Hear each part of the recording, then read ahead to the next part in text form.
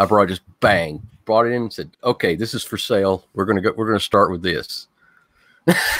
Man, that's pretty good. All right, welcome to the Comics Aficionados, everybody. It's gonna be a little bit different show. It's what we're gonna call an old school comics and chill. We're just here to talk about comics and stuff. I was recently on vacation, so I didn't have a whole lot of time to plan out. I didn't have a time to prep or anything, so we're just gonna talk old school comics. But before, I will talk a little bit about my vacation. As some of you may know, I went and Doug Ernst, another YouTuber, he's a friend of mine. He was visiting the Philippines on a mission trip, and he was a couple islands away. So I gathered the entire family up. We grabbed the 2 kids, my wife. We took a ferry over, and we got to hang out with Doug over the weekend. It was a lot of fun. Super cool dude. Exactly who you would expect him to be, you know, from his channel. Got a nice dry sense of humor. A good indicator whenever your brakes need to be checked is noise or pulsation. I'm going to say that's Breen. It is. My phone sucks. So we gotta hang out and throws it across the room. We went to a resort where they were hanging out. I took my son who's 4 years old there and the baby, and we got to meet him. And he and Doug were splashing each other in the pool. He was trying to drown Doug with water, so that was a lot of fun. And then he gave him what did Doug give? Doug gave him this. He gave him a Spider-Man book because he knew he's a Spider-Man fan, so that was really cool. Oh, that's cool. That's dope. Yep. And needless to say, my son was very enamored about Tito Doug, Tito being the word for uncle here in the Philippines, and we had a great time. And then what did he give me? I think it's right here. Do I have it? No, it's here. And then he hand-delivered me my copy of Soul Finder, and it is rad.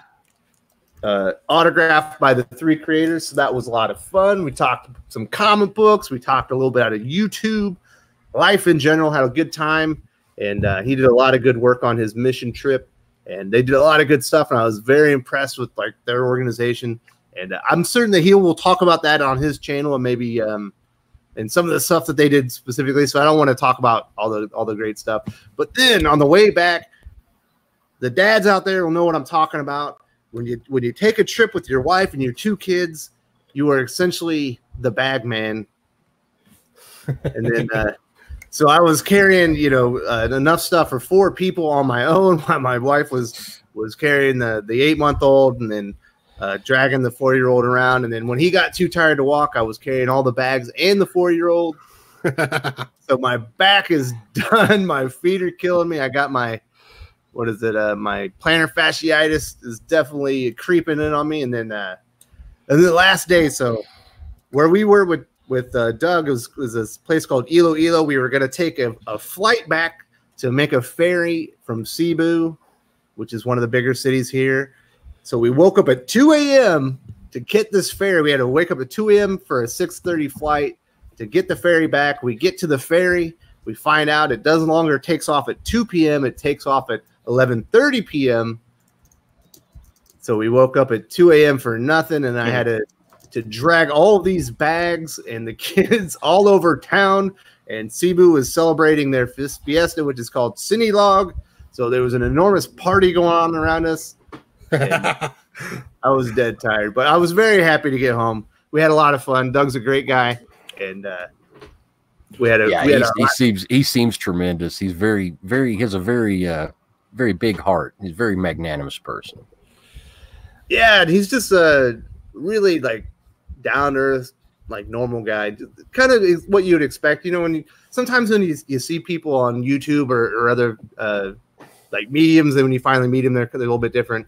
Doug's exactly who he puts out on the internet. He's just a down to earth guy that likes comic books and wants to talk politics sometimes. Well, that's good. Yeah, as long as you know that person isn't like dead polar opposite of you, and then that can be painful, I guess. But so it's nice to meet him and find out there's nothing fake about him. That's basically who he presents as who he is. And that's my quick 5-minute story about my trip meeting Doug Ernst. We had a great time. That was my first trip with both of my kids and the wife, so it was a big undertaking for me. And we had a lot of fun. But we're here to talk about old school comics, and who better to talk about old comics than the man. I think you were there when comics were invented, Breen, right? I obviously wasn't there when they invented cell phones. And then, of course, the other three people on the channel that we like to call the trifecta of disrespect. And we got Doc, we got Pele, and we got Ash on Comics. What's up, fellas? I love that name. I think I'm good with that. Yeah. Of course, that was stolen from Breen and I's 5 times comic book slapped readers in the face. That's what he called the 3 times they disrespected Spider-Man, the trifecta of disrespecta. It was a really fun video. What did you think about that, Breen? That was your first time doing one of those videos with me. Well, as long as it wasn't also the last, I enjoyed it. I said I'm looking forward to doing more of those. Oh, we know it's not the last because we recorded another video already. I didn't realize that Breen was an elder statesman like myself. That I've got more respect for him now. So now he's got that much. Yeah, when you were talking about it, when you said you had 101 or 102,000 or whatever, I went silent because I know what half of that takes up. I can only imagine what twice of what I had, because that would be I only had half of what you have now, and I was always afraid that it was going to end up on the first floor. Yeah, if you know what I mean. Well, I planned the house. I planned the house around the comic collection. Okay, now I have more respect for you. Awesome. I planned it out as open storage in the basement with silver, bronze, copper age in modern, and the different areas have the different. Have the different, and the titles are coordinated according to era, and it's logical, but it's still a hell of a lot of comics. I've got to ask, do you have 102,000 different books, or does that include doubles or variant covers and whatnot? Yeah, that includes variants. That includes individual 100, about almost 103,000 according to my census, almost 103,000 individual comics, not counting graphic novels. No, but I mean, so because I mean, I said I had like 55,000, give or take a couple hundred at my apex, and I had every Marvel superhero book from FF1 through Fear itself. I had almost every DC superhero comic published from like 62 to 2011. And then that plus indies. And I was only at 50, something thousand. And I'm just trying to think, what you would have to double that total. Those, variant covers, annuals. A lot of people don't collect all the annuals. Oh, I do. Yeah. Golden Age, tremendous amount of Gold Key. The TV comics from the 60s, that's probably around 5,000 comics. Okay, so so you have all those too. I mean, I was never able to get that. I mean, I didn't really have an appreciation for those until later, and by that time they were so freaking expensive that I just couldn't pull the trigger on. That's what I screwed up on, is the really high dollar horror from the Atomic Age. That's shocking suspense stories and stuff like that, and police comics. Now I'm starting to go back and grab them, but they're so hard to get now in high grade, and shockingly expensive in even low grade. That I focused on superheroes and everything else because I figured that's what was going to be stupidly, and I was right. That was what was going to be stupidly expensive.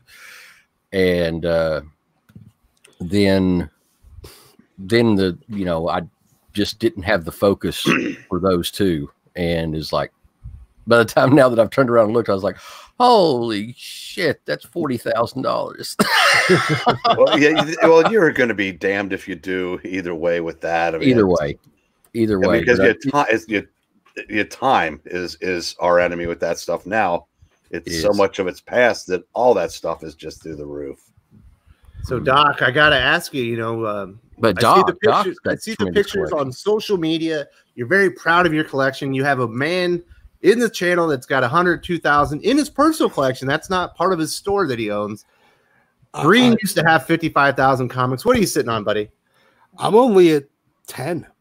I got about 10,000. I know. I mean, I'm just disappointed.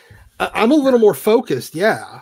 You know, but damn, you guys that's impressive. I mean, I gotta say that is legitimately impressive. It puts my shit to shame. I'm sitting on like 1,000. No. It's way too much for me. You've got a very impressive Marvel collection, Doc, and that's really. I mean, if I had to talk about the top 10,000 comics that I have, it would be Marvel collection. You know, Marvel and Golden Age DC. It'd be like that's it, right there. About 10 to 15,000 comics. You know, that I really go.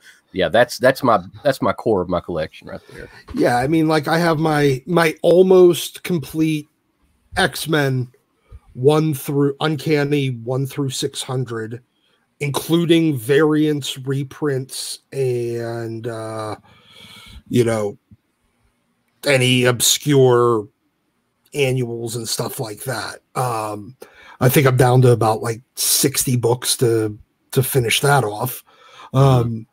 All the rest of my X stuff is almost, if not 100% complete. I do have the one thing that I am kind of proud of is the complete Wildstorm universe from start to finish. Yeah. Because I really did enjoy Wildstorm is still my favorite imprint. Yeah, it's well, I mean, it's like my favorite universe. I mean, it was kind of its own because it was kind of its own thing for a little while. You know, I tried to do a full Top Cow universe, but then I realized that a lot of the supernatural stuff I don't care about. Oh, Pele, you got a good question. We got a question for the viewers. This is like I said, it's a little bit different. If you have questions, we'll answer. Ask. Yeah. Here's your question, Pele. What's your rarest comic in your collection? I've got a couple of one-offs from the 40s that were prototypes that ash cans that were never released to the public. But it's really hard to quantify as far as what other interest would be in those comics because they were from either failed publishers or self-published stuff. Detective #1 is probably one of the rarest that people would actually know about. I've got a 5.0 of Det #1. It's probably the rarest of the major titles. Detective 27. I got the Golden Age Batman Detective run. But Detective #1 probably because it's the one that the major golden collectors are like, you got that? Can I see it? Can I see it? It's at the Fu Manchu cover and everything on, and everybody's like, ooh. So how many 5.5s and above are out there? Are we talking like in the hundreds? 4. Okay. So we're talking a handful. Yeah. I mean, it's a comic that nobody cared about. I mean, it had a really high print run, but it didn't have the well, yeah. There's 3, 4 5.5s, 3 6.0s, 4 6.5s, and that's counting restored. Mine is a restored copy, but not heavily restored. But anyway. So did I hear correctly that you have a Detective 27? Yes. Mm-hmm. Yeah, I got a Det 27. I bought it. I bought that not long after the Mike Keaton Batman film. It was like, well, I've got money right now. It was recently after a real estate sale, and I was like, I better do this. I better do this now while I'm flush. I didn't know that I was going to have financial success, success later in life. I just kind of had to strike while the iron was hot and find the best grade copy I could at the time. But yeah, that was right after the Keaton Batman, and it was reasonable according to well, by today's numbers, yeah. All right, Doc. Fraction. You got the next question. My cousin would like to start reading X-Men and Wolvie. Where should he start? That's from Balliender. I would say that, especially if he doesn't mind spending a little bit of money, because a lot of this stuff you can find for reasonable prices, especially if you're looking for reader copies, I would say at Uncanny 94. 94 up through. So you wouldn't start at giant size X-Men? Well, okay, yeah. You know what? Go pick up a facsimile copy of Giant Sized X-Men #1, and good call. And then, because if it's just about reading, if it's about collecting, that's wholly different. If it's just about reading, you can find reasonable copies of most of these things, and you can start at giant size with a copy of a facsimile of X-Men. What if he wants a collection? What collection should he start with? If he wants a collection, I'd buy an X-Men 1 as soon as possible, because it's just going to keep going up. It's going to keep getting stupid. No, I mean collection, like collected in a graphic novel. It sounds like he just wants him to start reading X-Men like and Wolverine. in like trades and hardcovers. Yeah. Well, actually, you know what? Marvel's going to be releasing that giant X-Men box. Oh yeah. That comes out real soon. I mean, it's like $500, but you can I think you can find it on Amazon for like $350 already. But it's basically got everything from giant size, or actually, I think it's got everything from X-Men 1 up through about issue 400, like 300 or 400. It's extensive. And it's all in hardcovers. It's all the it's in a giant box set. It's called the X-Men Children of the Atom box. It's coming out relatively soon.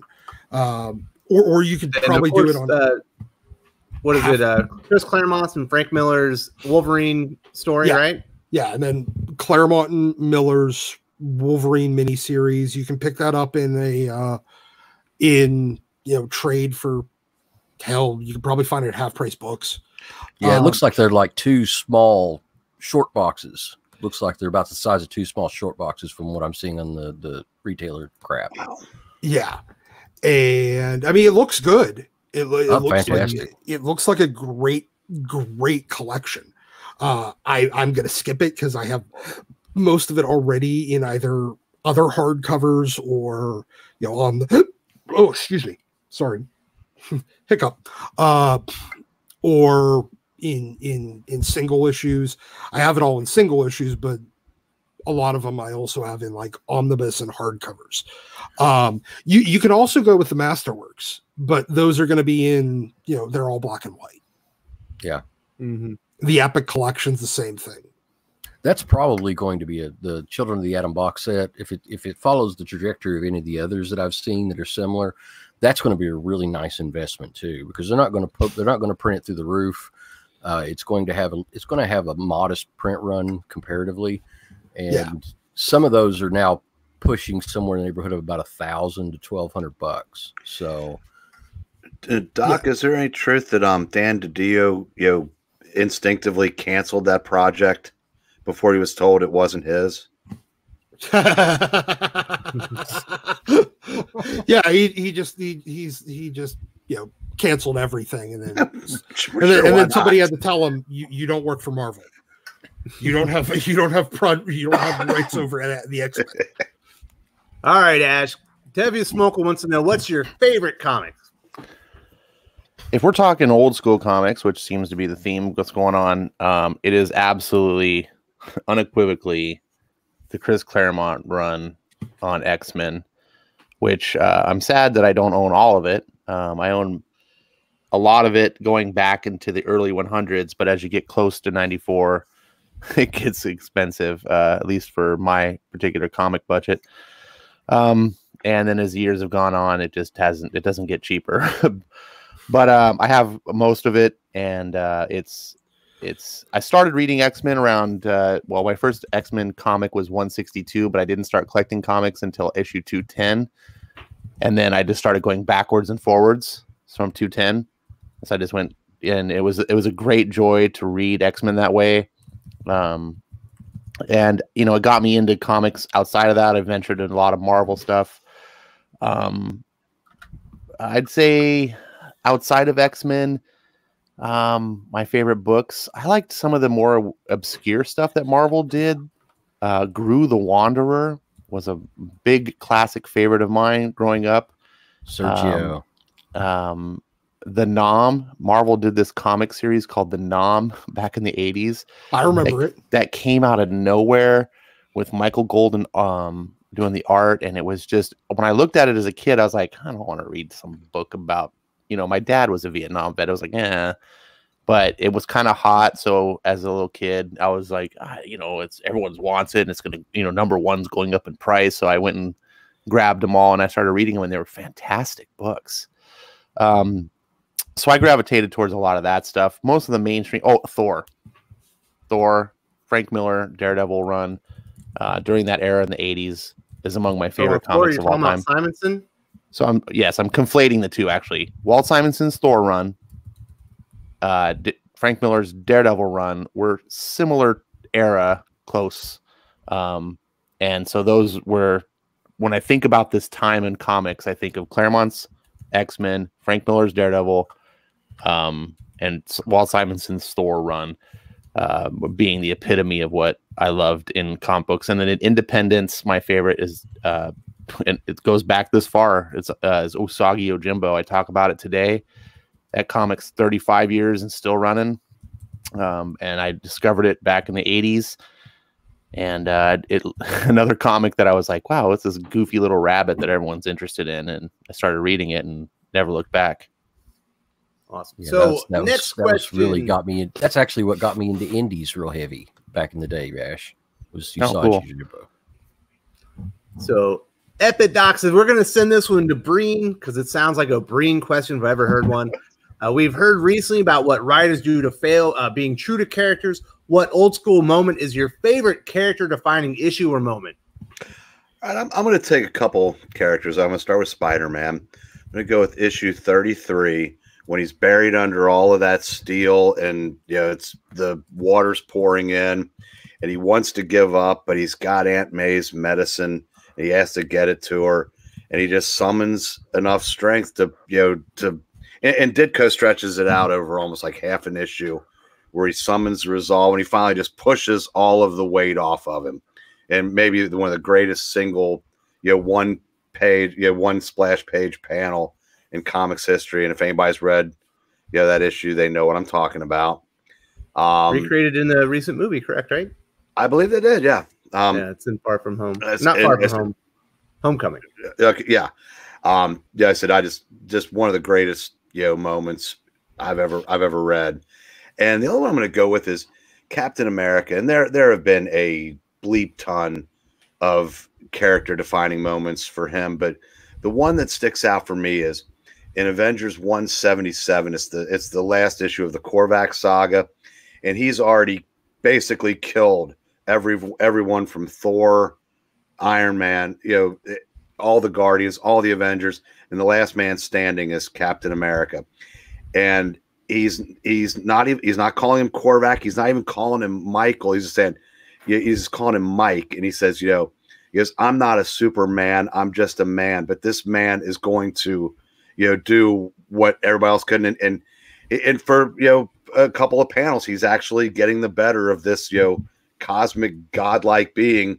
And then finally, obviously he, defeats him. He goes, you have, of all these, you have out of everyone actually managed to hurt me. And, it's just, and if you remember the story, he didn't, it turns out he was actually almost in the right, and with what he wanted to do. But it's like Captain America did what God's armored, just massively powered people couldn't do. And it just, that was, to me, that's Captain America.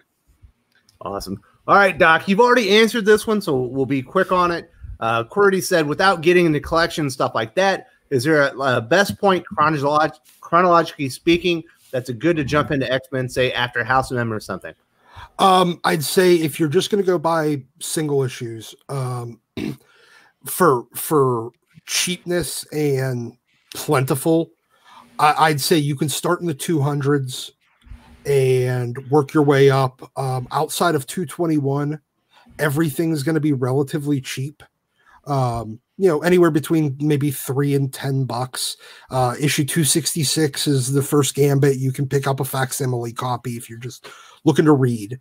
But if you're looking for more modern X-Men, then yeah, around the time of the end of House of X or House of M, sorry, would be relatively good.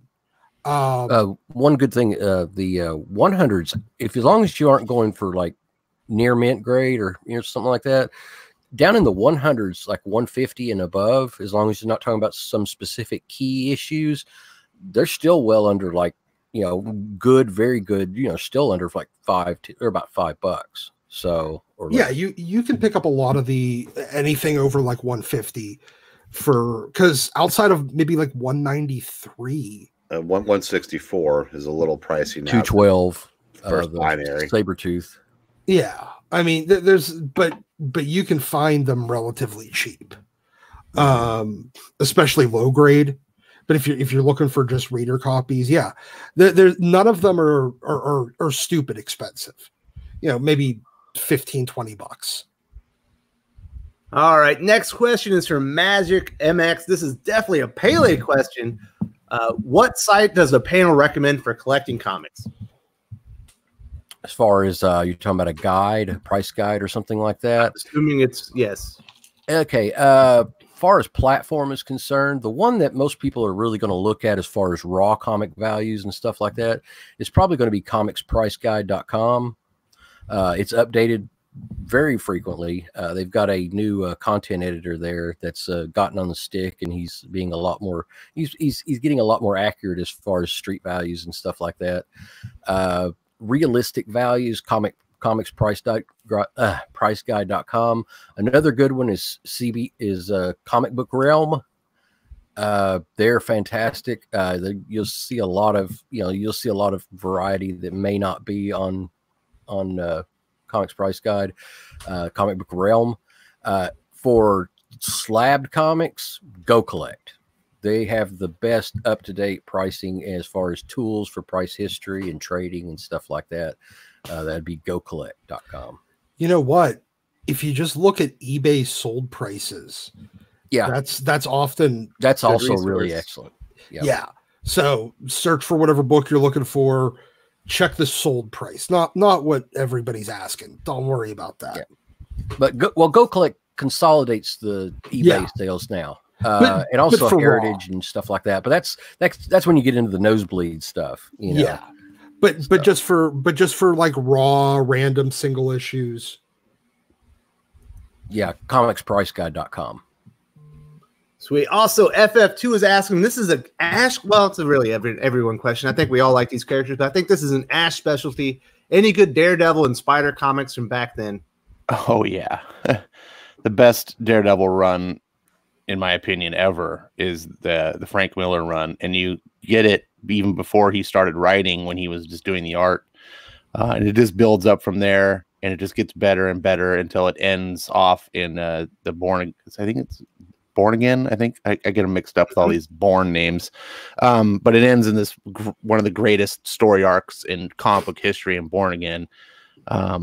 Absolutely getting the Daredevil. I mean, and these aren't even really expensive. If you're looking to collect comics and you want to have, they're not necessarily like key comics, but they're like classic books that you will be proud to have in your collection. You can get them, and Breen will tell you he found a bunch of Miller Daredevils for pennies on the dollar. You can be lucky and find these books. They're not they're not sought after collector's items, but comic collectors will look at them and be like, "Oh yeah, good, you have that." And they're super to read. Be someday. Yeah, someday for people sure. are gonna go back and they're gonna go, "Ooh, these are too cheap." The other thing, we're talking about Spider-Man. I'm sure these other guys have their favorites and stuff, but what I came in to love Spider-Man is Dave Michelini's run.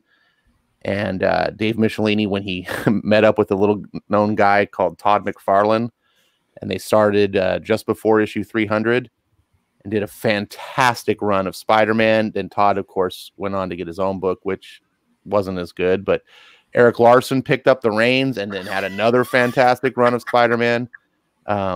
You can't go wrong. If you can pick up those McFarlane issues might be more expensive to pick up, but those fantastic. That's great era comics.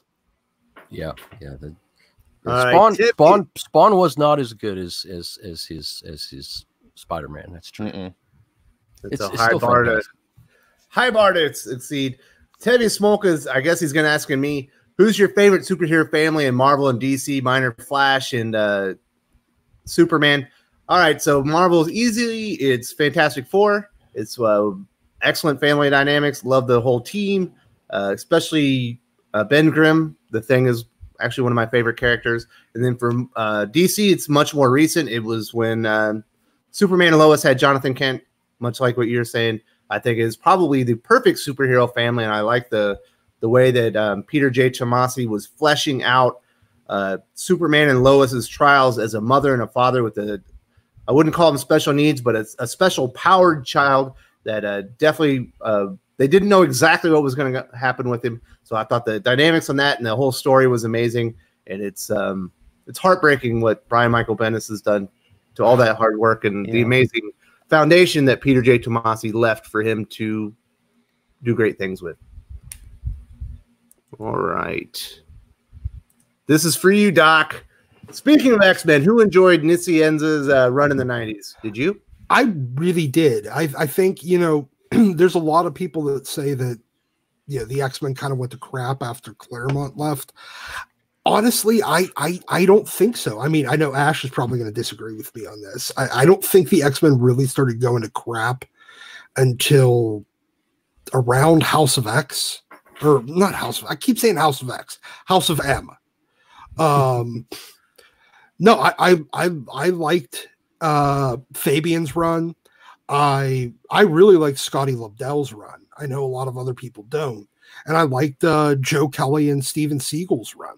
Lobdell was in a bad position, to follow the greatest writer ever, probably on one property. Yeah, you know what? A lot of these guys, they were left trying to pick up a lot of the pieces after Chris left, because he had.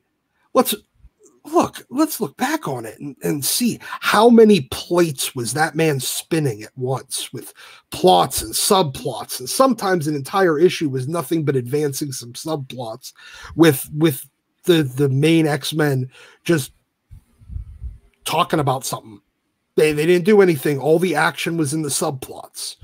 There was a little bit of character advancement on the main book, but he had so many plates spinning at all times. I mean, he had subplots that were going back 100, 200 issues when he left, and somebody's trying to put all these pieces together and actually come up with a coherent narrative. The only guy that really knew what he was doing was Chris. Have you guys seen the Claremont documentary? I did. The one that's on it's on Amazon. Yeah. The Chris Claremont's X-Men.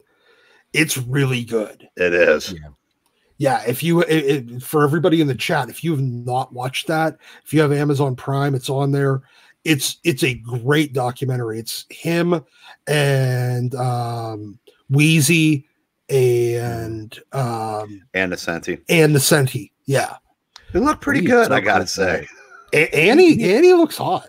Annie's still hot. She did. I just wanted to say, because Doc mentioned me, I actually did respect Lobdell and Nessieza's run after Claremont. They wasn't as good, but what you do the best you can, and I did enjoy it. And Lobdell has written one of my favorite X-Men stories ever with the Adventures of Cyclops and Phoenix. And Nessieza did some really solid stuff on the ongoing. Yeah. All right. So, Pele, you were a huge supporter of this series. It says, what would you like to see for the Hulk after Immortal Hulk, which seems to be winding down? I would say the bloom is off that rose, and Hulk is going to have to go in a new direction with a new creator. What would you like to see for Hulk? I'd like to see the addressing the different versions of the Hulk a little bit more cohesion, a little bit more backstory into the variations on those and how they're, a little bit more into how they're triggered, maybe see what I think would be cool is to have them all at the same time interacting with each other. It's like, they just pull them all out together and they're all like in the same world at the same time, if the world could actually handle it, and how they would deal with each other. And, as far as on a personal level, if they didn't just try to kill each other immediately, But I think that would be cool because they've already delved now into, the darker aspects of the Savage Hulk. So something within a more modern context now of like Joe Fixit. And is there a writer that you would like to take over for Al Ewing? Oh gosh, pick me. Breen's got one. Who's the writer you want to see on it? Go ahead, Breen. I believe in my opinion, the greatest Hulk writer in history is currently on the payroll. Absolutely. Being given side Spider-Man miniseries. How about giving Peter David a crack at him again? Absolutely. Yeah, that's what I was going to say before that. Yeah. Would you want him with Dale Keown, or you want him still with Joe Bennett? I'd be good either way, honestly. I mean, if Dale wants to come back, or Gary Frank did a lot of those, but then it'd have to go. He's a DC guy now. Yeah, well, it'd have to go quarterly. Probably. Yeah, I thought Dale Keown was back. I thought I saw him on. He did do that one shot. He did a Hulk book, yeah. No, I know he did the one shot, but I thought I saw him do an ongoing issue. Oh, really? I had no idea. I looked through it. I looked and I was like, wait. Right. That one shot wasn't that good. And then I looked at I was like, oh, this is like old school Dale Keown. He's getting the magic back. You know why I didn't look through it, Ash? Because it wasn't a back issue. There you go. All right. Fair enough. All right. So on that note, Jor-El L. Rand is saying, I'm buying back issues. To the hell with new ones. The man's got a point. Although there are good new comics out there. But if you want to sing the praises of back issues, you've come to the right place. Also with us is Ryan Wilson. Didn't know you had live videos. Awesome. Normally these are on Saturday, but this is a special Comics Aficionados on Sunday because I was out on a trip and I didn't make it back in time.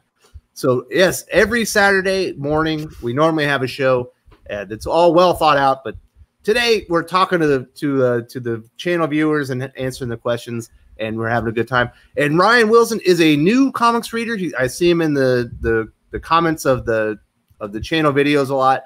Has a lot of great points, great questions. So definitely encourage him to keep reading comics because this is the best hobby in the world. Absolutely. And I did see Ryan talk about, some of the omnis for the Claremont Lee X-Men. You don't need to buy the omnis for that. You can find all of that stuff in back issue bins for relatively cheap. They had so many. This is back when they were printing and selling, 500,000 copies for a random issue 264 or something. Yeah. So you can find these issues in back issues for cheap. Probably even more than that, but that was like Silvestri numbers. When Jim Lee was on board, they were like getting close to 1 million. Oh yeah, X-Men #1 was just and then X-Men #1, of course, did like the 8 million, but like absurd, yeah. Yeah. But those Jim Lee, when Jim Lee started getting hot, everyone was buying X-Men. It was just, there's so many issues out there. I thought it was hilarious that X-Men had those individual covers and stuff like that. Each one of those covers was like, at the time, was like a top 10 comic published. I mean, it was every single one of them like, oh, this is the 8th most published comic. This is the 9th most published comic. It's like, oh. Stupid. But they sold. People bought them like that. I mean, and well, stores bought them like that. As far as actual sell through to the customers, is probably about half. So there's still comic shops that have. Oh, I was just gonna say there's still comic shops that have like long boxes of X-Men #1 in the back. So. Yeah. Next question from FF2. Who would you like to write Spider-Man after Nick Spencer? Me personally, I would like to see Patrick Gleason write it. I think he's a good writer. He did a lot of good stuff in Superman with Tomasi. Pele, who would you like to see after Nick Spencer? Oh boy, I would really like to see it go back to. I'd like to see Chip Zdarsky. Well, Ditto. Second bit. Absolutely. Yeah. Chip Zdarsky, Spider-Man. Make it happen. Amazing. Yeah, I'd like to see Zdarsky. He seems to be the one that can really bring a character right back to its roots, and to really, you know, to build goodwill back into a character again. And that's kind of what we need right now. And if you read Life Story, you know he understands the character. Like, absolutely, and he does. Written the best individual issue of Spider-Man probably in the last 10 years. Yes, absolutely, he has. Peter Parker, Spectacular Spider-Man 310. Did we get it right this time, Doc? That's right. Yes. we keep going. We keep doing 301, 310. So, all right. So we do have a $4.99 super chat from Josh, also known as SSJ Future Gohan 62093. What era of DC do you think is best? For me, I think Rebirth era is the best. I think it's hard to beat that much quality in 1-2 year span. A lot of great writers on great titles. I have a special place for Rebirth in my heart. For Breen, how good do you think DC was in the 80s? You know, as much as I like Rebirth, I'm going to go with about the 5 years that followed Crisis, because they really made an effort to make everything that they were doing all fit together.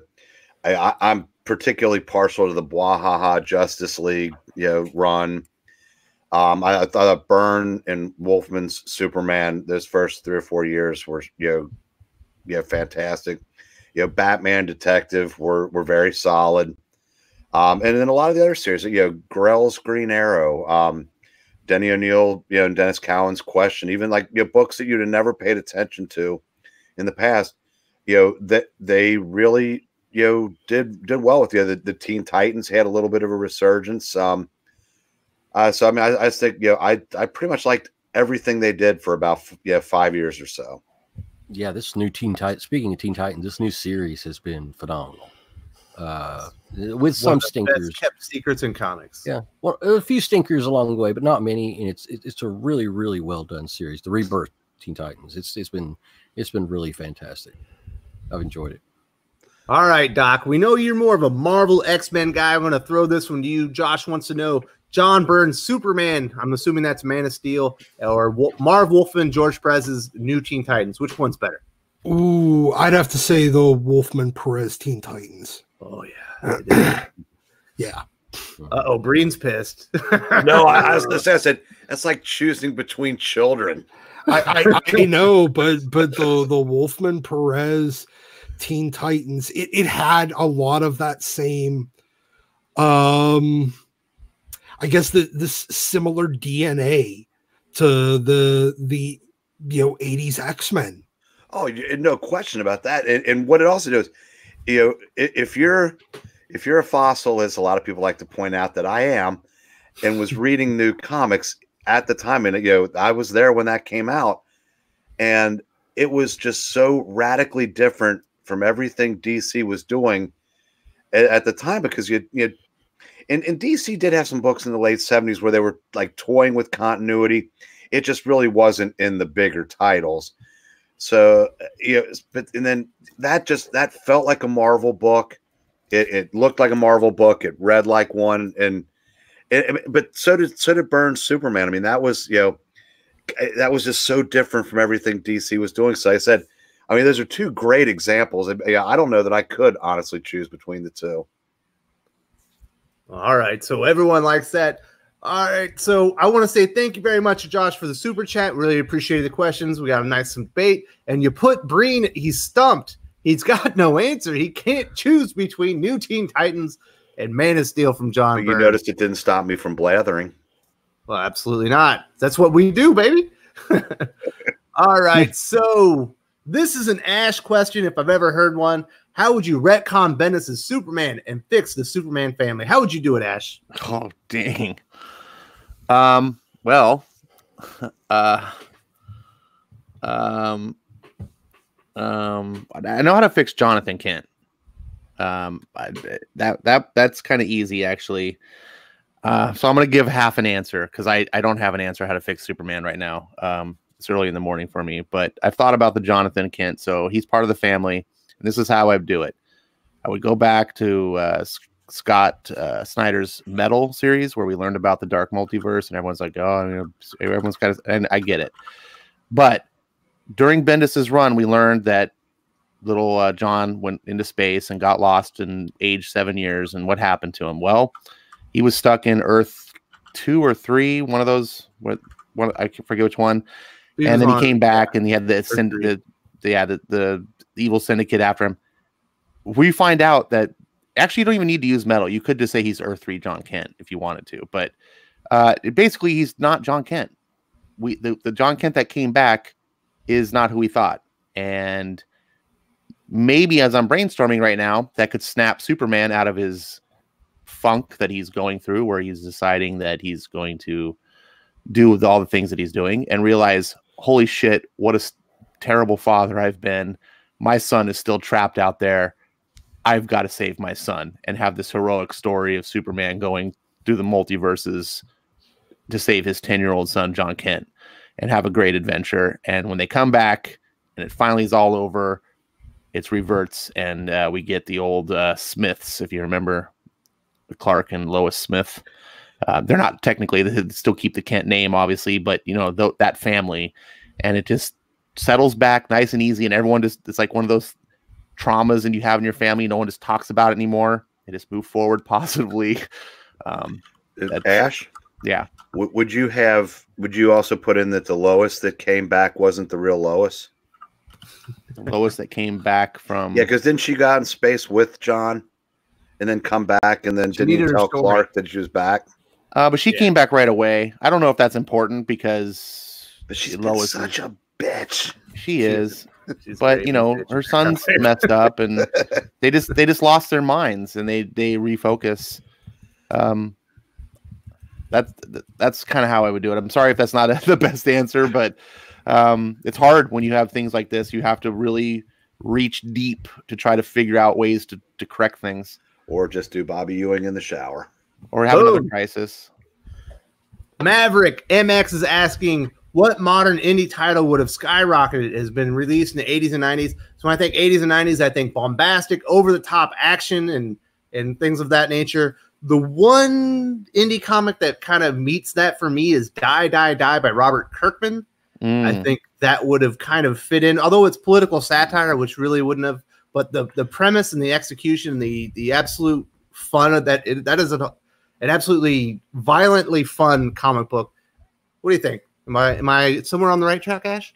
Yeah, I think that book is actually kind of almost a love letter to the 90s. And I think the political satire isn't quite so strong. I think there were indie books doing a lot of that political satire type in the 90s as well. So I do. The art style probably wouldn't have, but no, whatever. The story, yeah. The story, the style of the book, absolutely. I think you hit it on the head. Pele, you were saying something. Do you have another one, or were you? Did you have an opinion on Die, Die, Die? Oh yeah, it's definitely a throwback to those books. You know, it's like you said, a love letter. It really is just that visceral kind of, you know, crazy, over the top wildness. You know, that I think really does sort of typify that era. So you're right. That's probably the best one. What? Modern the old guard saying I'm right. as far as typifying that era, yeah, absolutely. It's you know, I'm not really into the political aspects of it, but you know, that's not my thing. But yeah, it does. All right, Doc, this is for you. This is more of an observation than a question. Ryan Wilson saying Brian Hill is writing Batman the Outsiders for DC and X-Men. Actually, it's Fallen Angels, not Marauders, but we'll do this anyway for Marvel. Both are great. I like Marauders and X-Force right now the most of all X-Men series. What do you think about Brian Hill dipping his toe into the DC, the Marvel well, and he's doing indie comics as well? Yeah. Honestly, I think that Brian Hill's one of those guys that he's one of the few writers these days that is able to, he learns the voice of the characters and is able to write in their voice, not stuffing his voice into their mouth. A lot of modern writers are, you know, they're guilty of making the characters into just themselves, and he's good at finding who those characters are and bringing them out. And I think that's it's a commendable trait. It's one of the reasons why, and if his name's on something, I will buy it, period. Even though, yeah, go ahead. Since we know Ryan is a more newer reader, I would suggest if you like Brian Hill and you want to see him, you know, without the chains off, you know, the DC and Marvel overlords, go check out Aphrodite 5. I believe it's Top Cow. Yep. It's a really cool comic with a really cool story. And the art maybe not is great, and also I know you like Cyberforce. I do. I did like Cyberforce. I'm still waiting for the last issue. I don't know whatever happened to it. I know it was solicited and then it was canceled, and I want issue 12. Mm-hmm. So yeah, if you're looking for some cool Brian Hill, there's some great stuff out on the indies. Yeah. And apparently, I haven't read it, but apparently Postal is really good. I've heard nothing but great things about Postal. It's an interesting, but if you're looking for like superhero like action stuff, not that one, but it's like a small town that's being like, I think their mayor is it Asperger's? I have no idea. I've never read it. I've just heard good things about it. No, it's a good story. It's just not what you typically find in comic books. You know, it's kind of like when you read Criminal and you're like, this is a little different. You know, I really like it's executed well, but it's not exactly what you're thinking. But yeah, Postal's a good one as well. I believe that's also from Top Cow with Matt Hawkins. Yeah. I know it is from Top Cow. But yeah, I liked Cyberforce. I liked you know what? I even liked his one issue of the Miles Morales Spider-Man that he did that was the annual. Mm-hmm. It was still good. Yep, that was a good one as well. All right, Black Cat, what do you make of Jason Fabok hinting 3 Jokers got delayed due to decisions by the powers at DC, and that the project was leaked before he and Johns wanted it to be announced? They wanted to finish 2 issues first. Pele, what do you say to that? Uh-oh, Pele's gone. He's muted. Sorry about that. I muted because I had a coughing fit earlier. But yeah, I think he's dead on.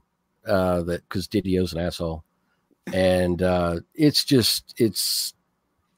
sad. It's just infighting in politics and crap like that involved right now over there in DC, and I don't know if I know it eventually will happen. You know, it's like Doomsday Clock was eventually going to always be released, but it'll be dribbled out to the point to where, you know, some people fall off or they lose interest or forget. And, you know, it's just, it seems to me, now I'm not going to say it's absolutely the case, but it seems to me that if you're not within a certain set group of people, creators over at DC, that they just mess with you.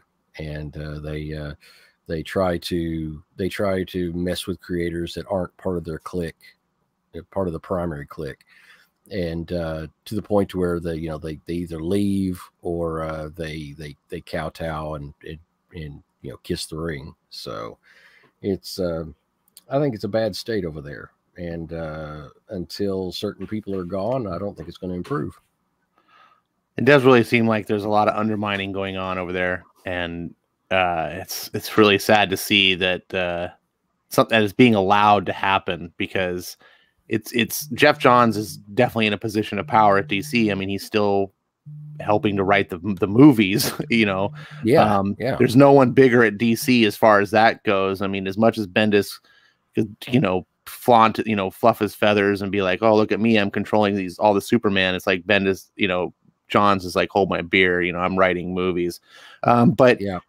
I think Didio realizes he can't compete head to head on that. And I feel like they just like, well, we'll just keep sabotaging your books, and eventually we'll be able to, you know, explain, oh, why didn't it sell, Johns? We're sorry, you know, you wrote your thing and no one. And it's like they want these books to fail. They're like trying hard. Like Doomsday Clock kept succeeding, and it was like, well, we're going to make it 3 months late this time and see if it sells. Oh my God, it sold. It was #1 again. All right, we're going to delay it indefinitely. You know, like it's kept. It's like, what are you doing? Like, what? Let's get. Yeah, the brutality involved is absolutely I can't vicious. believe this is allowed to happen. It's so crazy. Looks like we lost Wes. Yeah, and Doc had to step away for a minute. All right. But well. By the way, my wife was wondering this is directed towards Breen. Does Steve Shrippa know that you stole his face? Who? Steve Shrippa, the actor, the gangster actor on The Sopranos. Breen looks just like him. I guess I'm not that far into the series because I'm about halfway through season 2. I'm the only person. I'm the one person that still hasn't seen Sopranos. I haven't seen it. I'm the other person that's. High five, Eric Breen. Woo! Oh, sorry. But anyway, my wife just walked in. She looked at the monitor and she's like, "Oh my God, he looks just like us." What's that Sopranos guy doing on your live stream? Yeah, she's like, "What in the heck?" No, then she realized, "Oh wait, he's too young." But thank you, Mrs. Pele. I never hear that anymore, so thank you. But anyway, it's really sad what's going on at DC, and it's I've heard it's rooted in politics, and it's basically a power struggle over there, and I think unfortunately the wrong team won, and it's set DC back now, and now we're in DC's Marvel nowadays, and the good news is that will eventually end. The bad news is, will it end before DC ends? And I think that some of the personalities over there are so narcissistic in certain ways. You know, talk about Didio and Bendis and King. That will they allow those other, you know, creators to have any room to breathe? And you know, will they be allowed to continue, you know, and eventually run DC completely into the ground? So that's a sad state. I wish somebody with more authority than Didio would just step in and say, "Hey, you know, we're going to work this out." You know, well, that's just it. Do you think there's any chance that whoever owns DC, you know, might go to Jeff Johns at some point and say, "Look, I know you've kind of moved on, but you know, we've kind of noticed that our comics division is really starting to go south. Will you go in there and fix that, and you have total autonomy?" Do you think there's any chance that could ever happen?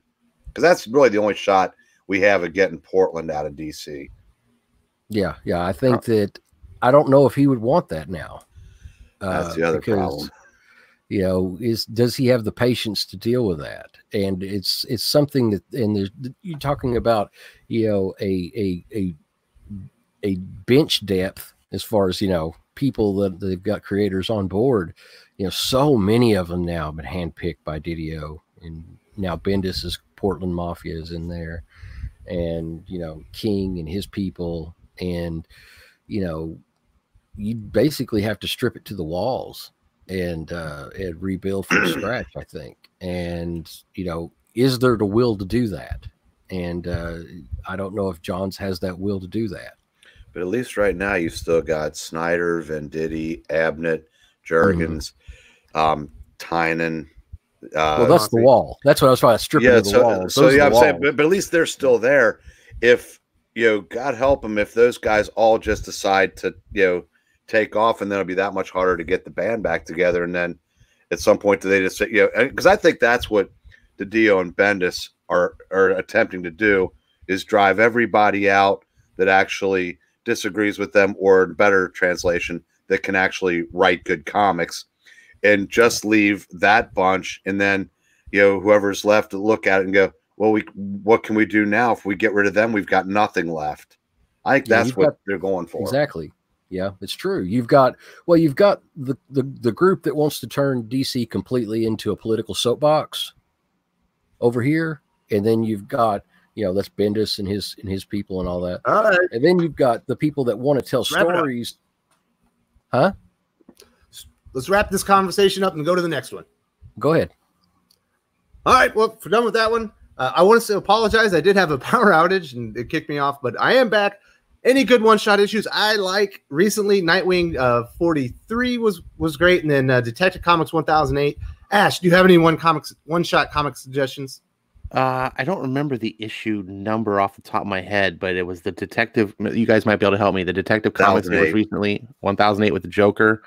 Yes. That was a really solid single issue book. Also, I was big detractor of the Marvel 2099 non-event, but the Zdarsky issue, the Doom book, was really good, and the art was kind of failing, but the story was really good. And if you happen to be a fan of the 2099 series from the 90s, that book was a nice little addition to it, and kind of gave you some insight to that. And you don't need to read it, but if you did read it, it has a little extra flavor. So those would be the two ones that I would speak out about. Mm-hmm. I do see that we're having some questions about Leah Williams and Vita Ayala on new X-Men series. Doc and I literally just recorded an entire segment on this. It'll be out first thing in the morning, so we're probably going to avoid that one here because I literally just talked about it for 20 minutes before we did this. All right. Is there anything else? Oh, well, this is a Pele question. Can you tell us about public domain? In the next 10 years, a lot of DC characters will become public domain, and supposedly that means anyone can write comics with those characters. Is that true, Pele? There are some copyright restrictions that are still going to be in place, and you still got characters and settings and stuff like that are still going to be, as far as modern settings and characters, that are still going to be protected. But the base characters, I'm not absolutely sure on copyright law. But the base characters, they will be able to write stories. I don't know, as far as those properties are concerned, whether or not they're going to be, whether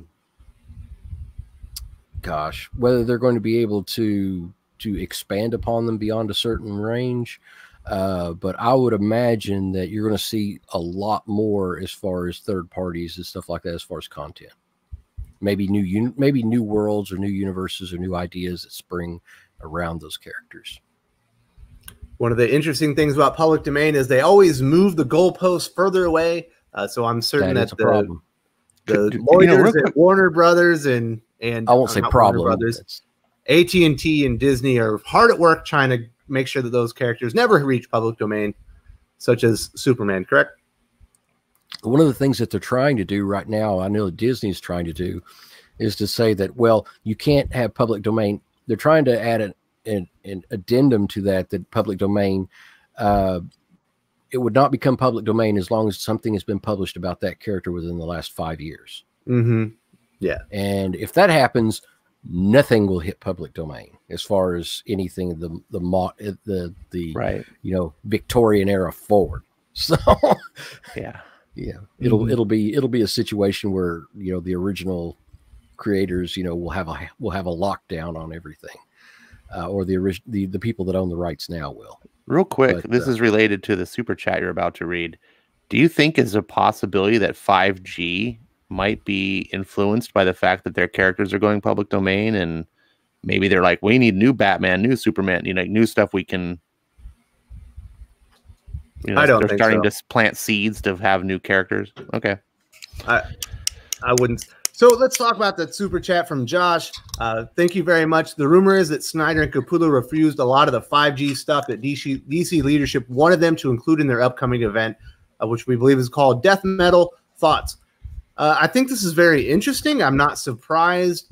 Snyder and Capullo are two of the people at DC Comics that do have clout, maybe not as much as Brian Michael Bendis and what has right now, but they certainly have a good amount. They really had the last event that hit for DC Comics that made a lot of money with Metal. Last Night on Earth was extremely profitable. So basically every time that those two creators get together, they're basically printing money for DC Comics. So if there were two people that could say no, I believe Snyder and Capullo would be two of them. Do you have any insider information or thoughts on that, Pele? I really don't, but I will say that I think that I wouldn't completely throw out the idea as far as public domain, but I don't think that's the primary motivator. The 5G right now seems to be, like we were talking about before with the Marvel Now and some of the other reboots that have happened, that you've got,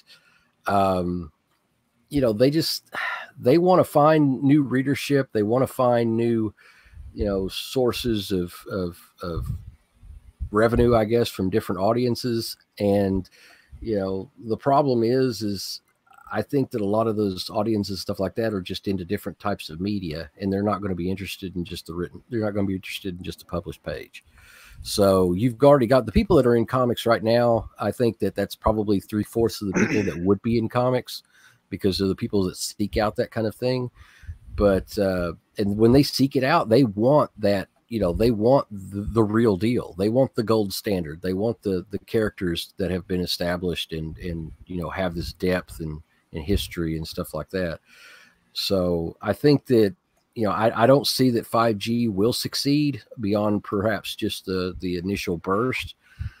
And they're going, and I don't think they ever have I don't think they have the ambition to replace those characters entirely. If anything, maybe just spawn off, their own universe with them and see how that goes. But like the Ultimate Universe at Marvel. Absolutely. Which, we saw what happened with that eventually, so, those things eventually do run their course because they don't have deep roots, and, something happens that sort of, fouls the works up. But I just don't know if, I don't know if it's going to have legs beyond just like the first initial launch. All right, then we have, thank you very much for the super chat, Josh. Very much appreciate any support for the channel. The next comment is from Dave Scarpa. You have to admit the Joe Hill comic line has been great. Hill House Comics on Black Label. I think most of it is really good. I'm not really liking Lolo Woods, but the Dollhouse family is really interesting. I think Basketful of Heads has been interesting as well. So it's very promising. I think it's one of the good things that's come out of DC Black Label. What are your customers saying about Black Label as far as Hill House Comics, Pele? They love Black Label, but it's a niche. It's definitely a niche. And first, you've got to have the people that are willing to shell out the additional money, because Black Label is kind of a premium line. And then you've got the customers that are willing to try something new, within DC or Marvel's framework. Most of the people that want something new, they just want get away completely from Marvel and DC altogether, and they go to independence. So, but the people that are very dedicated. They really like the content that's being published, and they're there week in and week out to buy whatever the Black Label book of the week is of the month. So it sells. We'll see how it goes from there and whether it has legs. It seems like Joe Hill Comics are like the spiritual successor to Vertigo. Like, it's what Vertigo should have been when they brought it back. I'm certain that they were supposed to be part of Vertigo before. Yeah, but instead of just trying to be like, hey, look, we have copycat Sandman books and we have these weirdo, Goddess Mode books, and doing all that weird stuff like Border Town. Like, Vertigo was always a horror line. And Yeah. You know, you can bring back a Sandman book, that's fine, but the Joe Hill books, I think, you know, Vertigo was always doing new things. They were always pushing the envelope, right? And Joe Hill was kind of like the next thing. It's like what Vertigo is all about. It's like, oh, we got fresh new ideas. We're going to bring them to the table. And I think fans are resonating to it. I think that's why it's a success, because it's well done. Everyone seems to be happy with it. And this is what a good editor at Vertigo would have done instead of letting it fall apart. Now there is no Vertigo, and we got Joe Hill comics, and it's just weird. But I'm glad it's working out, and for people that want those books, they're happy. Yeah, I keep going. This one series, of course, that I talk about all the time on the channel is The Last God, and that is tremendously popular in my shop. Not every shop, but my shop, it's tremendously popular. Has a really strong, readership base, and it's fantastic. Absolutely fantastic. It's like reading, a Lord of the Rings or something like that. There's really great texture, and quality of art and story is just the best of the genre right now as far as fantasy comics are concerned. Absolutely echo that. So I guess FF2 was looking more specifically for Spider-Man or X-Men one-shots. For Spider-Man, we already talked about it. I'm going to give it back to you. Spectacular Spider-Man, Peter Parker, Spectacular Spider-Man 310. Chip Zdarsky is the writer and the artist on that one. It's about as good as a one-shot Spider-Man in recent memory could ever be. Breen, can you give us a one-shot X-Men book people should pick up? When was the last time anybody did a one-shot? Well, there was a one-shot What If X-Men from Brian Hill. That was okay. That completely escaped my notice. I'm probably the wrong person to ask for this. All right, when you said, I'm thinking, my mind goes to God Loves, Man Kills, and that's only 35 years ago now. Yeah. So, I can suggest the annuals during the Claremont era. Not only were they Claremont stories and one-shots, which is really rare because Claremont was all about the epic saga. You rarely got one-shots. He did do them a few in there, but the annuals that were one-shot stories, and during a certain year span, every single one was Art Adams art. And getting Art Adams interior art is something special. I would seek those out. Like, I think off the top of my head, I think they're like issues 9, 10, and 11, maybe. Yeah, you're right. There we go, right there. And they're probably cheap because annuals never go up. There's a couple of exceptions as far as value, but yeah, they're still rarely really reasonable. They're still really, really reasonable. I always like the new X-Men annual 2001, the sideways one that Grant Morrison did. And it was Grant Morrison and Lionel Francis Yu. Thought that was really good. And then I'm trying to remember what the hell was the one that came out about a year ago, right before the Uncanny X-Men relaunch. Brian Hill one? No. It was the one that was it had was it not? Did it have Dave Finch interiors? It was a one shot. I'm blanking on it. I'll remember it eventually. All right. FF2's on fire. He says, which writer do you want to be put on Avengers? I think I wanted to see Scott Snyder leave DC, go to Marvel, write Avengers, and also do an Iron Man series. That would have been perfect. Breen, who do you want to see on Avengers? Of the people currently working in comics, God, that's a tough one. And whoever it is they probably are working at DC right now. I'd like to see, Venditti possibly. Oh, not a bad choice. Yeah, I said Snyder would have been a good choice. Although a guy that loves to write metal, putting him on Iron Man, that might just make his head explode. I think it would be beautiful if you get Capullo. Capullo, Snyder on Avengers. Yeah. Marvel might actually sell 100,000 copies again. Yeah, I think that. Could you imagine? Could you imagine Capullo's artwork in Avengers for like a 20-issue run? The impact would create a crater that would go all the way to China. It'd be pretty amazing. Yeah, it's. You know who I'd like to see? Scott Lobdell. Oh, He could write Avengers. He can do just good, simple, long form superhero comics. Yep. Now, the second part to that question would be, what type of Avengers are we talking about? You know, the old school where, you know, you actually had to earn your way on the team, or before they became like, you know, the end of an Oprah episode where you get to be an Avenger, you get to be an Avenger. I mean, who cares? You know, I said, so if it's old school Avengers, I'd love to see, you know, like I said, Venditti, you know. And I think Lobdell is better suited on team books. I think he really struggles. You could see that would happen with Red Hood when they got rid of the Outlaws, and it was just like, oh God, you know. But when he was doing the Outlaws, he was really making something interesting with the Artemis and Bizarro, and he did something really that had a nice dynamic between the characters. He had that with X-Men when he tried to not copy, but tried to fill in the shoes for Claremont. He had to try to really do that because that was the hallmark of X-Men, right? It was a character soap opera. I think Avengers would be interesting. He's not the greatest writer. You're not going to go out there and be like, oh my God, Scott Lobdell.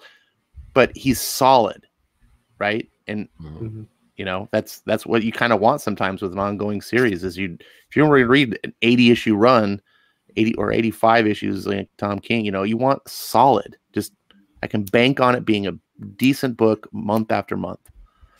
Yeah, all I know is I don't want Jason Aaron on it. His Avengers became must not read material in a matter of a few months. Yeah, Heavy Smoke has got the next question. This is an Ash question. Favorite DC Rebirth run before Bendis and Didier ruined everything. His were Superman and Super Sons. Mine, of course, is Hal Jordan and the Green Lantern Corps. Ash, I know you love Rebirth. What's your favorite series? Superman by Tomasi and our boy that ended up leaving, Patrick Gleason. He made me. I always liked Superman, but I never felt he worked for me in an ongoing title. Like I enjoyed good Superman stories here and there, but the ongoing just month after month of Superman doing stuff, for me, it never worked. I never understood it. I didn't get it. It's probably my fault, but Tomasi made me get it. And then he brought a new dynamic as well to the table that to me is my favorite version of Superman now. And I miss it so much. And it was fun and it was endearing and it was hopeful. And yeah, that's my favorite. All right. And Ryan Wilson saying Days of Future Past is only 2 issues long. That's kind of close to a one shot. Yeah. Sergeant Bat says old comics are toxic. Bats. Come on, man. Oh, Lord Bats.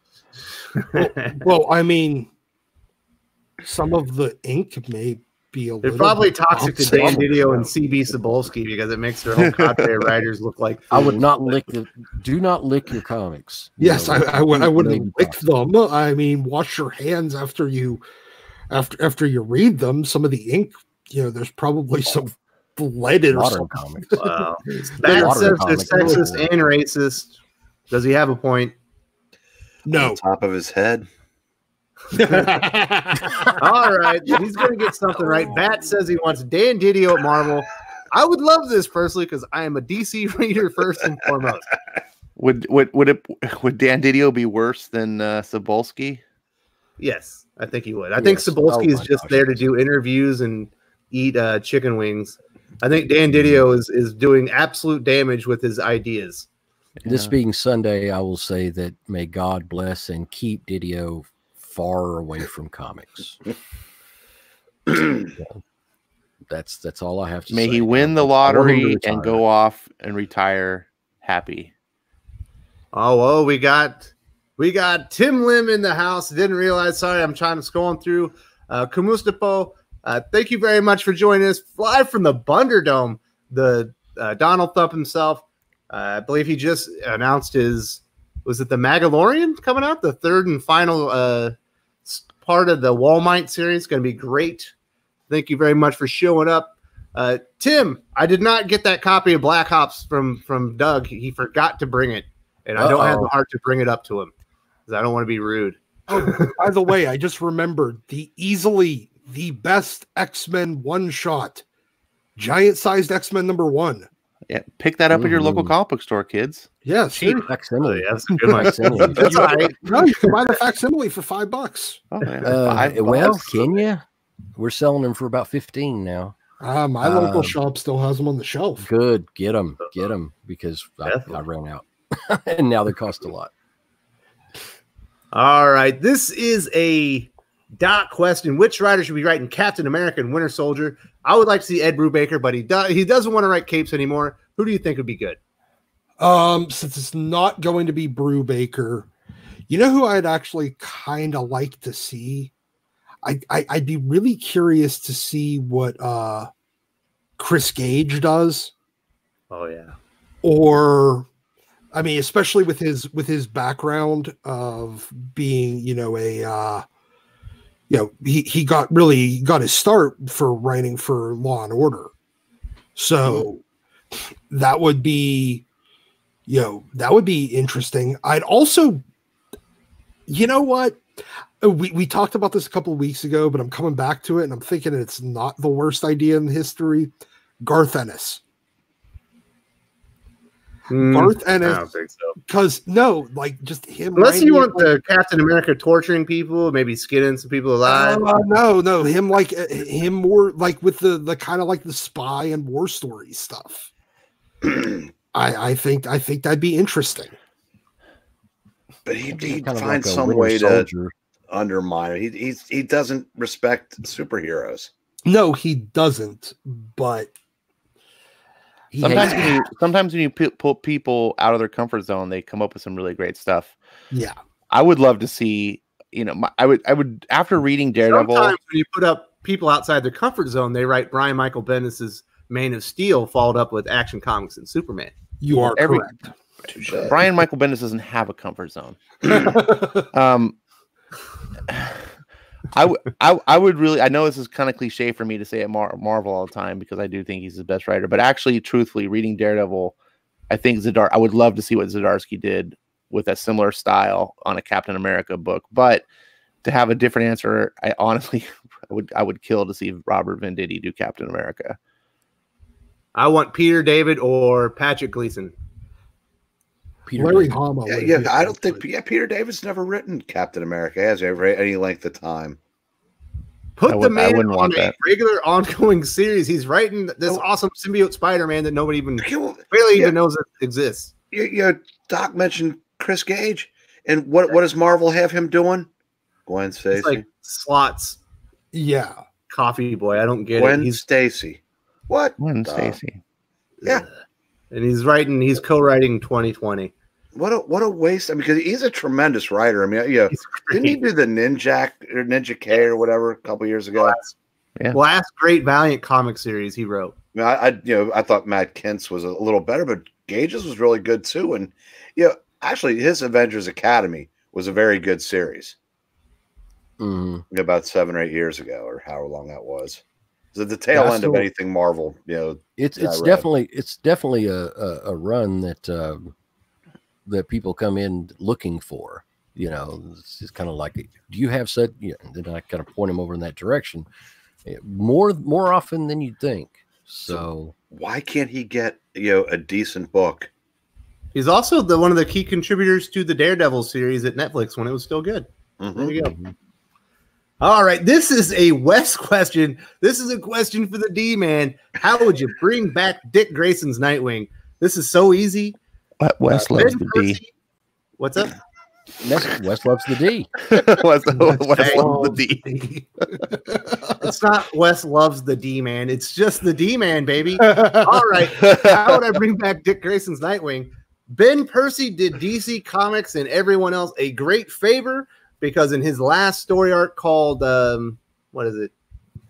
The one where the worm shows up when they basically downloaded Dick Grayson's fully functional brain, all of his memories, everything, his personality into a little chip, and no one ever recovered it. Babs was supposedly on the case, so you just have to find that and re-upload it into Rick Grayson. Then he comes back to being Dick Grayson again, and it's easy peasy because Ben Percy had it all set up to fix Tom King's Batman 55 fiasco that ruined the character. He had already was planting seeds on how he was going to bring him back, and it's right there waiting to be used. Anybody else have a better idea? No better idea. That sounds perfect to me. Unless you're going to pull a Newhart, which I never recommend. Yeah. Well, I did hear that he's starting to get his memories back in this latest issue. Yes, they are planting the seeds for Dick Grayson's return. All right. Thank God. Absolutely. This is a Pele question. William Medina, what's up with DC's 80th anniversary books of Joker, Robin, and Catwoman? Why $10? Oh, because they can. It's basically that's what it comes down to, because they can. You know, DC thinks an 80th anniversary issue is lube, and you'll take it easier. Yeah, because Marvel Comics 1000 actually sold.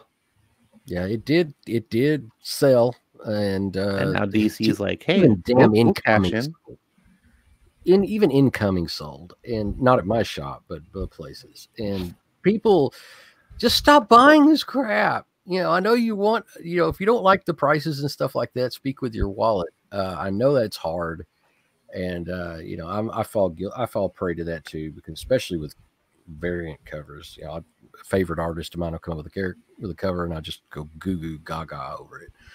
But you know, the best way to stop that is, you know, to stop buying the $10 books. And I know that hurts, but you know, the good news is if you don't buy it now, within, you know, 5 or 6 months, you'll be able to find it in the discount bin for, you know, half price.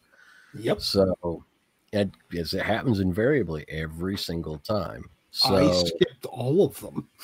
Yeah, all of them. So you know, $10 for the Detective Comics 1000. I actually was really happy to give $10 for that book.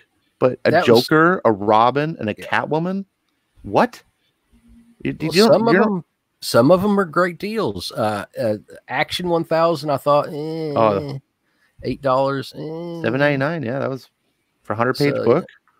You know, it's a 1000th issue. Like, yeah, as a fan, it was a landmark. It was a true landmark. But as a fan, you're like, I want to own this. Like, it's the 1000th issue of a comic I love.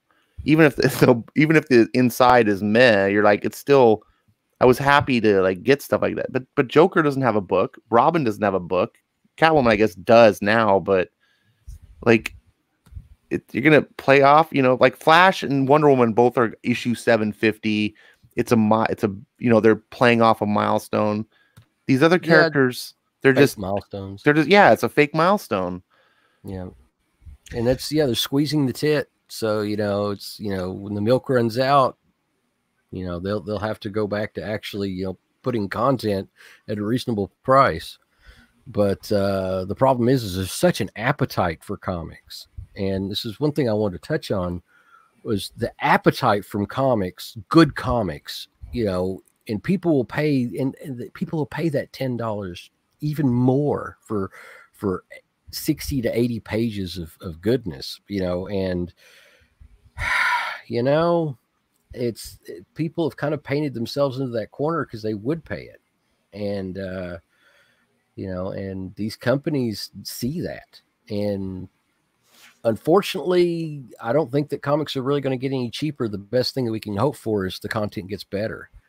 So, you know, I'd love to see them become reasonable, and to not, become predators, you know, towards the comic base. But here's some perspective. Debbie Downer, man. Well, here's a little perspective real quick. Reality sucks. Sometimes. The Joker book is going to be $10. For the price of 6 copies of that, I got the Joker hardcover 1000-page omnibus. I know. I mean, that's you know, and if I'd paid full price for the price of 10 copies of that Joker, I mean, that's insane.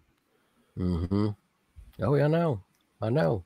It's not, and like I said, you know, it's one of those situations that if you don't like the price, step back, you know, and what gets initially sold to the stores is what the companies look at, not what, you know, you go back and buy later on. So we need to paraphrase Kelly Sue DeConnick now. If you don't like my prices, don't buy my books. Right. Yeah. Just step back, and say, okay, I'm going to go back, because there's going to be a lot of back issues. It's going to be in the back issue bins, and like I said, the bargain bins. You know, you're going to be able to get it cheaper within within 3 or 4 months, and just wait. And that initial rush, once that's done, if stores are ordering less copies, then they're going to get the hint. But as long as stores are ordering those copies, and they're ordering 100,000 copies of a $10 book, what's going to stop them? All right, time to get back to some old school comics. I think we're all going to take this. Please be somewhat brief on this one because we're wrapping things up. I want to get a couple more questions. Old school DC and Marvel talked about. Is there anything outside the big two that is legit old school comic greatness? I love old school Valiant, specifically Exo Man of War and some of those Bloodshot and Ninja Riot stuff. Breen, what's legitimately great that wasn't big two? First Comics, Badger, Sable, Nexus. Boom, did you just drop the mic? No, but you said be brief. All right, Doc, what do you say about that? Okay, I don't disagree with Breen at all, but what I would suggest would be the Ellis era of Wildstorm, Stormwatch, then the Authority, and Planetary. You can also go into like stuff like Stormwatch, Team Achilles, and some of the other offshoot stuff, but the Ellis, Stormwatch, and the Authority, and then Planetary was amazing. Wildcats version Volume 2 and version 3.0. And outside of Wildstorm, I'd have to say a lot of the what about Battleships? I thought you liked that one. No, I think I'll pass on that. But you know what? The first ongoing Cyberforce series from the mid-90s, especially after the Claremont did 2 issues, and it kind of became a very kind of spiritual successor to X-Men, especially after. What's the Joe Mad series that you're always pushing? God, Battle Chasers. There you go. My bad. Yeah, Battle Chasers, and J. Scott Campbell's Danger Girl. Boom. Ash, what do you recommend as old school greatness that wasn't big two, besides Usagi Yojimbo, because we know you love Stan Sakai. All right, so it counts. I'm not going to restate it. I also want to give second what you said, Wes, about the Valiant, specifically the second run of Valiant when they came back in 2012. That Robert Venditti XO, that Bloodshot run, Ninja K, just fantastic. Yeah. You guys do not understand. Clayman art and an indie book. Just Jesus, you guys, it's phenomenal. You won't believe how good comics could be. Like, why is Marvel and DC not doing this? It's amazing. But since Wes already said that, I'm gonna say something different. Is go back to the 90s Dark Horse run when they made those deals with Frank Miller and John Byrne and Mike Mignola, and they did I think it was called the Maverick line, or was it Icon? I forget. But it was like an indie line trying to compete with Image, with Creator Owned, when Creator Owned was like a new thing. And Frank Miller was doing his Sin City books, which, despite what you think about modern Miller, Sin City was mwah. John Byrne was doing Next Men, which was basically an X-Men. He's like, well, I can't do X-Men, so I'm going to do Next Men. So if you like X-Men, check that out. And then, of course, everyone knows Hellboy. So there's comic greatness right there in those Dark Horse books. That's what I would check out. All right, Pele, what are you saying? Okay, Hellboy especially. But I want to go even further back. The granddaddy of indie comics, as far as, the big splash in the scene, Cerebus the Aardvark. Go back to, it's the first part of the series is kind of hokey and a little weird. It's still great, but it's a little hokey and weird. But then you get into High Society and Church and State, and it will blow your freaking head off. This is some really amazing writing. It's just there's no way to put it. Dave Sim was in top form. Will go down in history as one of the greatest comic runs of all time. Probably already is considered that by a lot of people in the industry. Fantastic. The political satire, real political satire, real religious satire, done in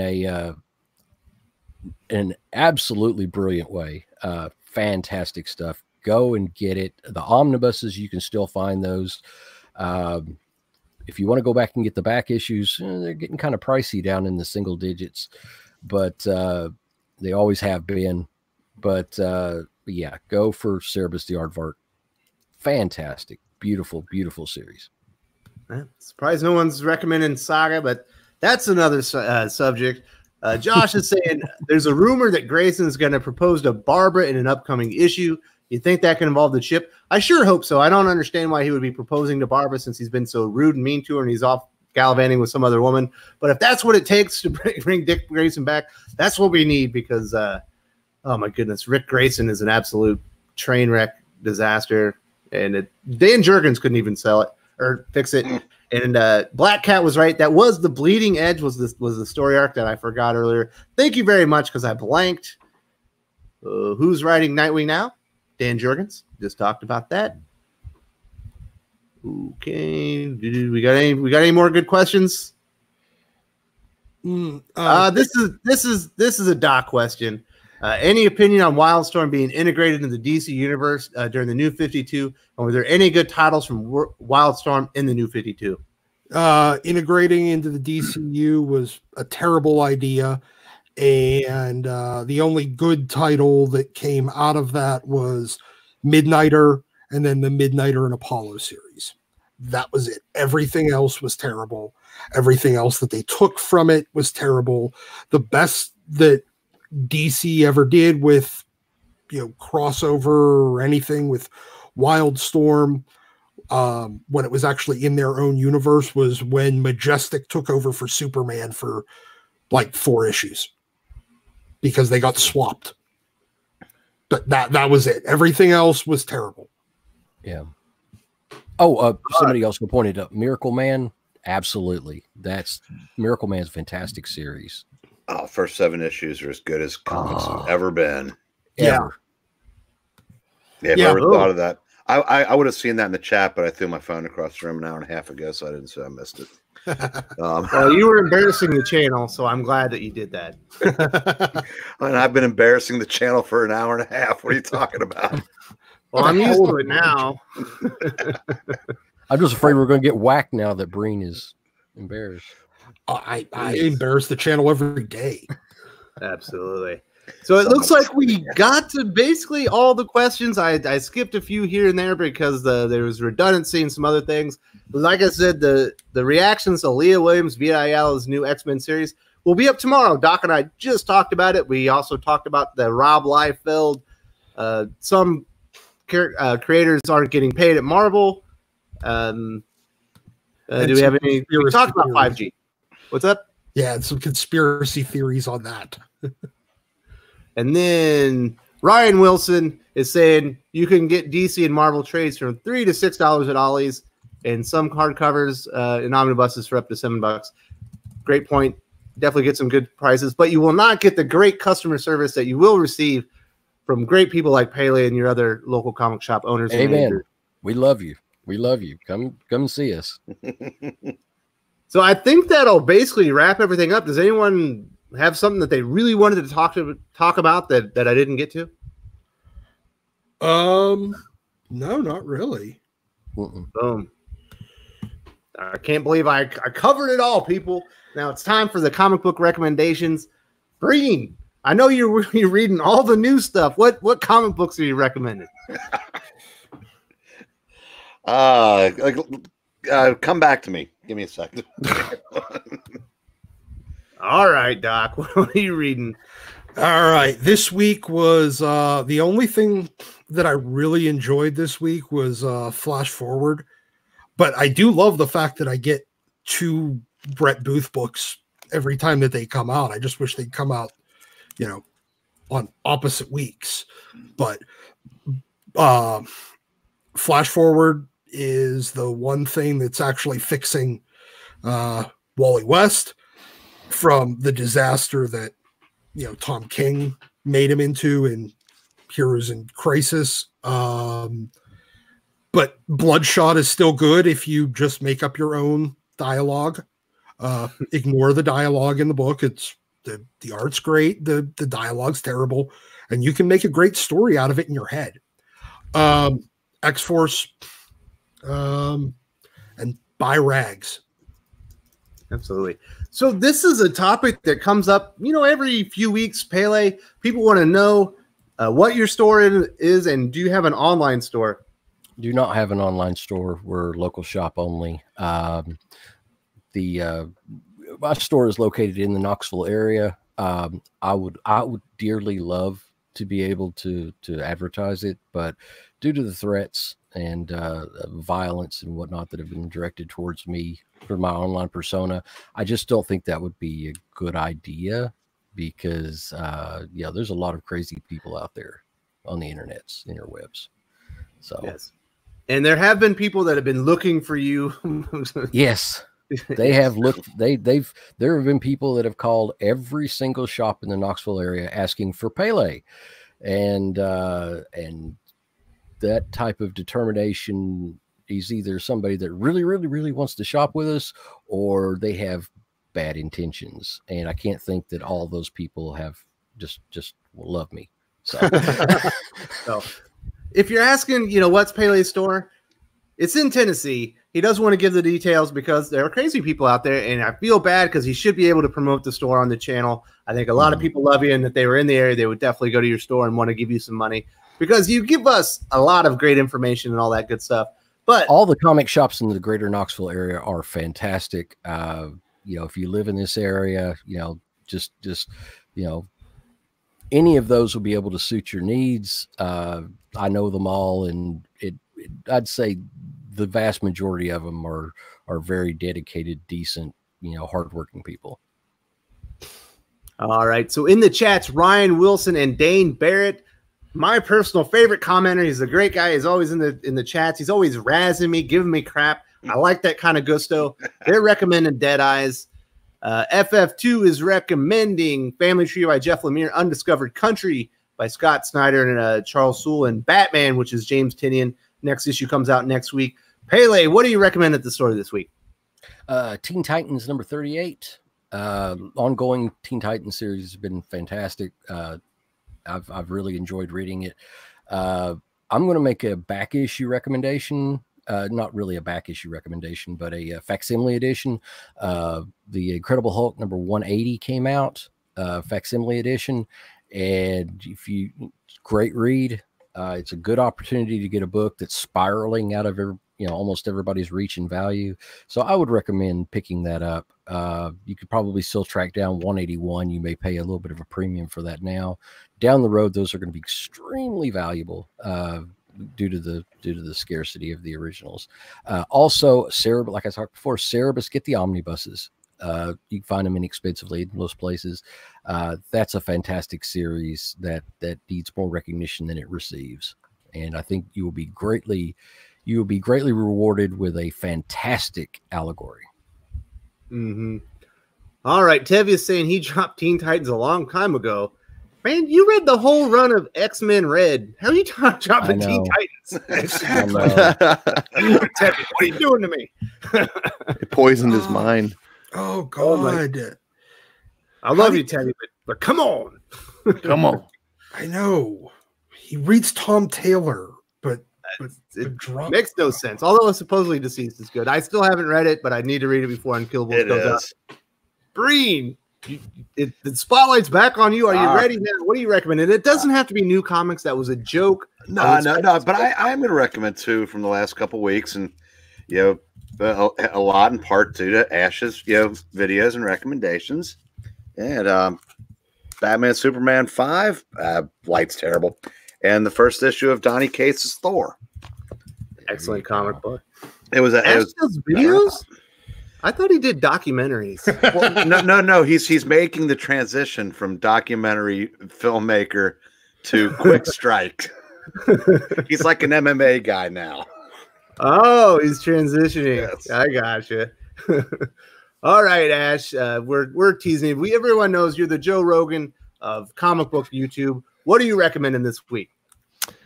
This week's coming up on my pull list. I have only 4 comics coming out this week, and they're all Batman. DC is having a lot of problems. People are upset, but weirdly enough, the ship has been righted. You got actual Batman, Tinian's writing it. You got Detective Comics of Tomasi. You got Batman Superman coming out this week. It's got one of the most underrated writers in comics with Joshua Williamson. And then you got one of my favorite comics, period, in Batman Curse of the White Knight with Sean Gordon Murphy. It's a Batman fiesta this week. That's what I recommend, is get back on the horse if you fell off because of other reasons. Batman's good right now.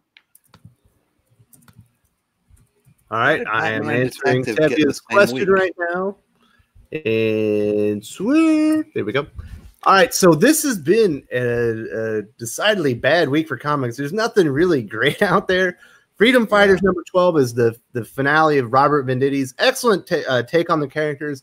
It's a wonderful story. It's going to read fabulous as a trade, which should be the second part of it coming out soon.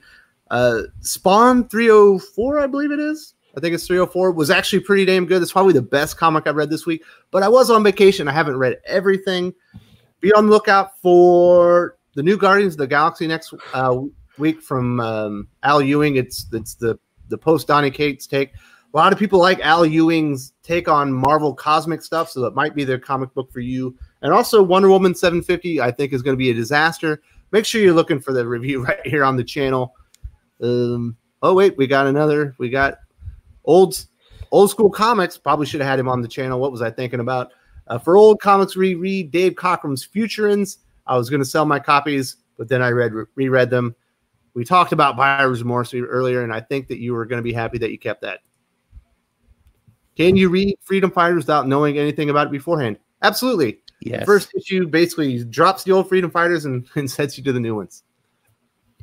And I think, if I haven't talked fast enough, that should do be the end of today's show. Thank you all so much for joining me. Had a great panel talking about old school comics, taking all the viewer questions. Got a lot more viewer questions than I actually anticipated. I like it. It was fun. This was a good format. I'll enjoy this. Dane Barrett. You're recommending Batman 87, Curse of White Knight 6, and Marauders.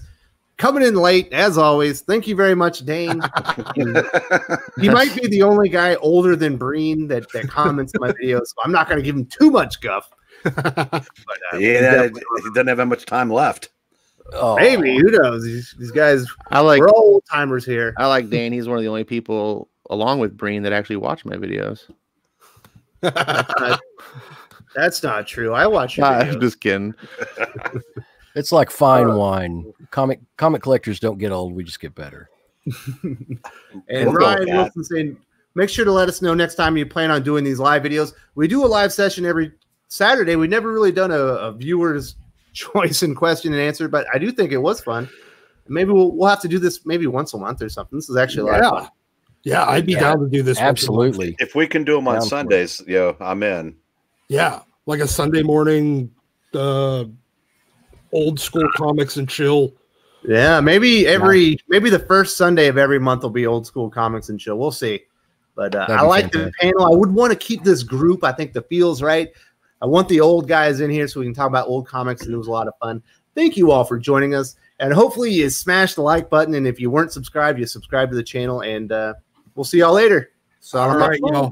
See you, everyone. Love you all. Take